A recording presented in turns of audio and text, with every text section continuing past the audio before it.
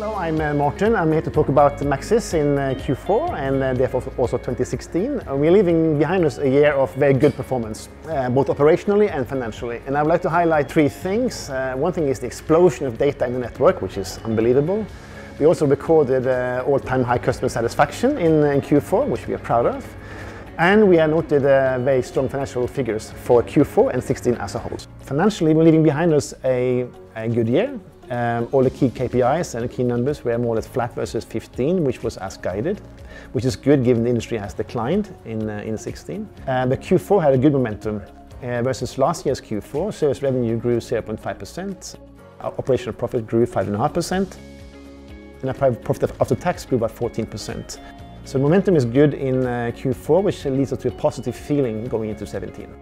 So for us, 2016 was a good operational performance, but also it was importantly the first year in our transformation towards becoming all digital in 2018.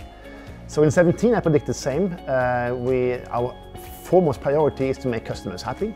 But we also will take our second year in our transformation to become an all digital Maxis.